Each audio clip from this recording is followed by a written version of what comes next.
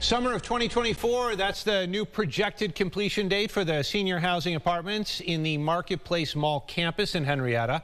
The complex will be next to Sportsman's Warehouse and down Miracle Mile from the new orthopedic center. The complex is slated to have 150 income-restricted apartments. The rent there capped out at 60% of the area's median income.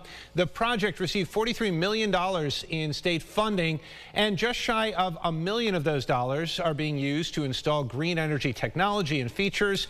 Rochester's Cornerstone Group, the developer, talked to us about the energy use. It's going to be an all-electric building. There will be a natural gas generator as backup power for life safety issues. But aside from that, the entire thing is going to be powered by electric. We'd be looking at solar, not necessarily produced on the site, but community solar.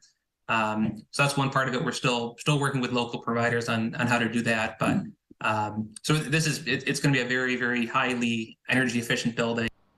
And the developer adds, because the complex is L-shaped, one wing should be available to lease before the other one.